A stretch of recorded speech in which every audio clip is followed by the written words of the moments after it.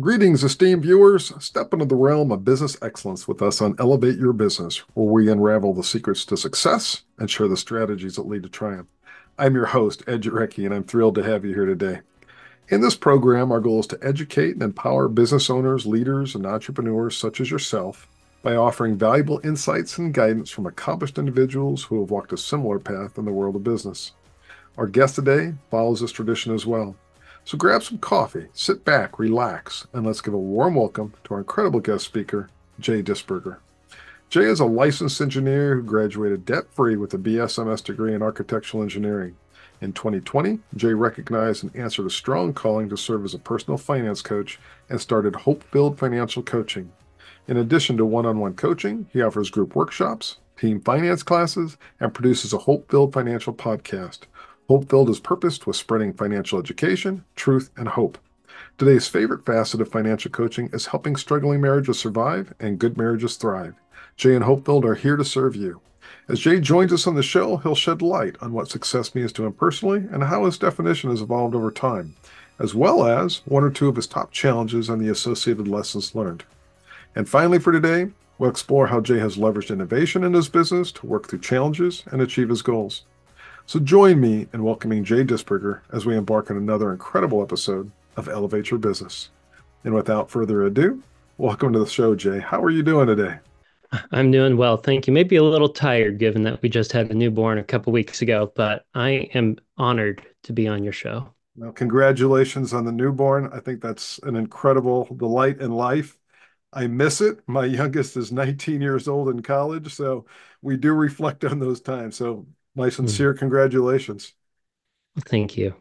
So as we start our show, could you share a little bit more about yourself and your business? So for me in Hope-Filled Financial Coaching, I like to think of it as something that originated with I saw a need and I wanted to fill it. You mentioned in the intro that I have a license in engineering. I do architectural engineering, electrical design for hospitals and skyscrapers. In the engineering office, which is back in Utah, I had a number of colleagues as I started my career who were much older than me coming up to me asking, "Hey, I've got this personal finance question," or "I've got a money problem. What would you do?" I don't know why they singled me out, but there was a clear need for financial literacy for people who I knew in the office, friends and family alike. I saw a need and I wanted to provide value to them. I wanted to provide value to people. I wanted to help them. So I started Hope-Filled Financial Coaching with that spirit, almost as a passion project in order to improve their lives through how they manage personal finance. That's really what drives me to continue doing one-on-one coaching, offering financial workshops that help educate people on topics that may otherwise be uncomfortable, as well as produce my show, the Hope-Filled Financial Podcast. So what you talked about there, I love that focus on passion. And of course, to me, that is a critical component of success is to be passionate about what you do. What is your definition today of success? My definition of success is less a definition of something that's finite. I don't think of success as a tangible object. I don't think of it as a destination. I don't even think of success as a journey. I think of success as a state of being. I think you can best describe success and the state of being that success is by contrasting it with the opposite. If someone is a failure, they're being crushed by failure that they've experienced. Someone who is successful is someone who has failed significantly more than the individual who has failed. They're out there doing, they're trying, they are putting their best foot forward every day. And instead of being crushed by their failures, they're standing on top of the mountain thereof. They're failing onward and upward. And they're looking at failures as an option to learn and be better and get up and try again. This state of being for success, in my opinion, makes success a decision. It's a choice. We can choose to be a success. We can choose to get up and try again. We can choose to not let fear, false evidence appearing real, steal our future and steal our ability to provide value and hope to our clients. I think that is an absolutely wonderful definition, and I strongly agree with you. Now, You've been at it for a few years now. Has your definition evolved as you've continued to travel your journey as an architect and as the owner and CEO of Hopefield Financial? The thing that changed for my definition of success is pretty significant. I used to think of success as being able to execute an effort without error, and the outcome therein would be success. The problem is it's quite possible to do something perfectly. It's quite possibly to execute on a plan without error and still fail. That's just life. I think that's actually real close to Next Generation Star Trek quote from Jean-Luc Picard. So I had to change my definition of success because to look at a situation and an outcome and say, there was no error, I succeeded, is to have an outlook that makes failure very easy to crush you. In order to provide the best help that I can to clients, be the best version of myself, my definition of success had to evolve to something that was more realistic and something that was more hope filled. Well, I congratulate you on that because not many actually get to achieve that level of understanding, that level of self-actualization. And I agree with those sentiments. And through that journey, my guess is you had a challenge or two. Could you share what one or two of those key challenges are and the associated lessons learned?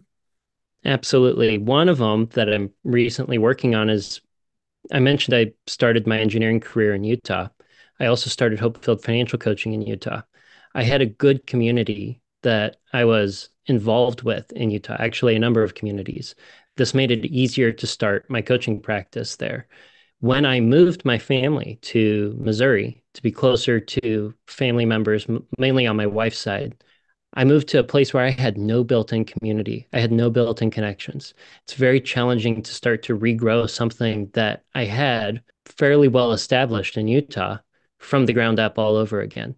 I had a plan to get some of the workshops that I had written out into the communities here and target because my passion is to help marriages primarily. I thought churches would be a great place to host marriage themed workshops around personal finance. But the gatekeepers that I tried to talk to are very good at gatekeeping. And that sort of approach, that strategy was not very viable in the long run. The tactic that I've used to sort of overcome this particular challenge is to keep an open mind with the flexibility to the plan that I had, recognize the failures that I had experienced, learn from them, and push forward through success. I had a magazine that popped into my mailbox as I was trying to reach out to churches and offer my workshop to their communities. This magazine was for the local school district. They basically offer throughout the summer and actually throughout the year varying adult focused classes that people can sign up for and develop professionally and personally in various facets of life. One of the categories they had in there was personal finance. A few emails, phone calls, and an interview later, I now have multiple workshops scheduled with the school district here, and I'm able to reach the local community in a way that wasn't otherwise going to be possible. Thus, failing, overcoming those failures, learning from them, and finding success and growing into the community, overcoming that challenge. Adapt and keep moving forward, right? Amen. And so through this journey too, you've innovation is a part of everybody today. And it's not just about technology, it's people, process, technology, and of course the environment, the culture that envelops that. So when you look at your innovation, how are you leveraging innovation in order to drive your business and your career forward? With that challenge that I overcame in relocating, another tactic that I tried to leverage was starting the podcast that I have, the Hopefield Financial Podcast. We have an episode every Tuesday. I started it just a little over a year ago. It was the first Tuesday of 2023, and we launched the podcast. I think that it is absolutely awesome that almost any small business owner with minimal overhead can get into podcasting and sharing content out there, showing the value that they have, the passion that they have to a massive audience that could not be reached by means without the technology at our disposal today. It's incredible. I made a phone call to Dave Ramsey to expand on a topic when it comes to retirement on my podcast. And that call to Dave, which was made on the 2nd of November, 2023, ended up going viral on social media. So I've also been able to leverage social media platforms in addition to the podcast in order to grow my audience, grow my reach, grow my ministry way faster and more effectively than could otherwise be possible. One other bit of technology that I've been leveraging in order to save me time and do a better job with my coaching practice is using generative AI to replace what otherwise would be hours of Photoshop work when it comes to promotional materials, thumbnails, and graphics that are used in my business. It might not get me all the way there, just asking for a particular image to be made through a form of generative AI, but it gets me a much better start than I could from the ground up. Absolutely. And for our viewers out there, one of the messages that keeps coming up over and over that I'll reemphasize is if you're not using some of these basic AI tools and capabilities out there, start. Even if it's Mm-hmm. a simple chatbot, there's chatbot threes out there that are very simple, very low cost. Start asking questions. The chatbot fours have much more capability. You leverage one of those and just start by asking questions. It is amazing on how you learn and how you grow. I've been in technology for years, and this AI revolution that's happened over this last 18 months has been absolutely incredible. And I couldn't do what I do without it. Yeah, just in the last couple months, what I've been doing is taking descriptions that I type up. And I would normally just post them as they are or little advertisements, and I'd take them and say, yeah, it's good enough. Now I can take it to an AI and say, is this the best that I can do for marketable verbiage or SEO words? And it can spit back something that has the same purpose, but is honed in to be more effective. Absolutely. Use it all the time. Absolutely agree. So when you look at where we're at today as we project into the future, any thoughts as to where your use of technology is going? Well, I think I'm going to be continuing to develop and improve what I produce on my podcast show through acquiring better technology and leveraging the ever faster developing AI tools that are out there so that I can make something that provides more entertaining value than is otherwise possible. I think that's excellent. And I know there's a whole lot of tools coming out. So this will be an interesting journey for all of us because in some cases we don't know what we don't know. And who Hmm. knows what the next big idea is going to be out there. So that really means staying open-minded and continue to adapt like we were talking about earlier.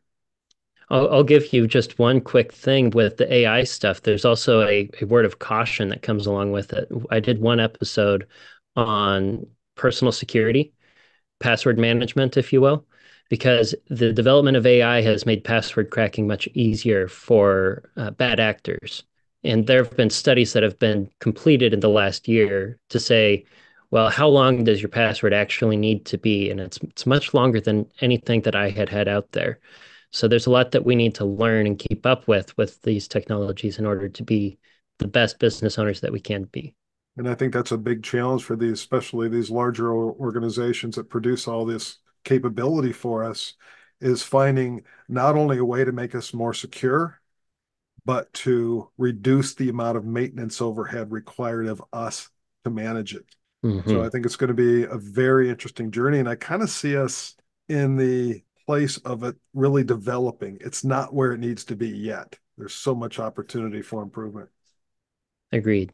So, if you were to offer our audience one takeaway that they must consider as part of their entrepreneurial, their business journey, what would that be? This question is the one that I had to reflect on the most in preparing for this podcast. And I'd have to say that the entrepreneurs that I know, those who are closest to me, are risk takers. I would identify myself as a risk taker. And when we're not as afraid of risk, it can be maybe too easy to take on too much risk or expose ourselves to undue risk that isn't necessary. In the personal financial coaching that I do, I teach a topic called hope-filled frugality. I define hope-filled frugality as the intentional practice of prudent economy. And I believe that this virtue for personal finance can be extended to business, and it can help us gauge whether or not we're taking on enough risk or too much risk. I think we need to be intentional in seeing a need and filling it. We need to have a plan that we believe in, that we reflect on, and that we act on. And we need to put it into practice in a way that's actually going to lead to action that's going to lead to failures that we can learn from so we can be successes. We need to take the intentional practice of prudent, and when I say prudence, I mean not exposing us to undue risk. And that's balanced with efficiency, that's balanced with economy. I typically, if I'm trying to figure out if something's efficient or economical, I use the 80-20 rule. I'm sure you're familiar with it, and Absolutely. many of the listeners out there are too. So I balance prudence, not exposing myself to undue risk, with economy within the envelope of frugality. And I'd say if you have a question on your entrepreneurial journey or your personal financial journey for that matter, I like to use frugality as a litmus test for those decisions and help me think of solutions that I wouldn't have otherwise considered. What a fair way to summarize that is it's well-informed, calculated risk. I think that would be a good way to say it. When you're talking about taking on risk, you want to understand what it is. If it is calculated and determined to be undue or risk that you can't take on, then it's one that should be avoided, in my opinion. Maybe I'm a little conservative in that regard, but it's helped me not take on risk that exceeded what I should expose myself to in my family, at least in the personal financial journey. And the way that I've started Hopefilled, I didn't jump in 2 feet first and leave the licensed engineering career. I've sort of eased into it. I've taken slower steps that are maybe a little more painful, giving myself the opportunity to have smaller failures so that as I build up to bigger actions that are more calculated, they can be more likely to lead to a successful state of being. Any final thoughts? I think I've covered everything that I came to mention, and I just can't thank you enough for inviting me onto your podcast. This has been a joy. Thank you. You are very welcome. It is my honor and my absolute pleasure to have you on board. I thought your messages are outstanding, and our listeners really need to take heed on those messages that you've helped us clarify today. So thank you for that. Thank you. Thank you all for joining us today, and a special thank you to our incredible guest, Jay Disberger, for sharing his insights, experiences, and business success tactics with us. We hope that this conversation has left you inspired and motivated to embrace the challenges of entrepreneurship with resilience, innovation, and adaptability. Remember, success comes in many forms, and it is essential to define it for yourself. Take the lessons shared by Jay to heart as you navigate your own entrepreneurial journey. Embrace change, seek out opportunities for growth, and always be willing to adapt to the ever-evolving landscape of business. Thank you once again to our phenomenal guest speaker, Jay Disberger, and thank you all for tuning in. We look forward to seeing you next time as we continue exploring the stories behind exceptional entrepreneurs. Stay resilient and stay innovative, everyone. Have a great day.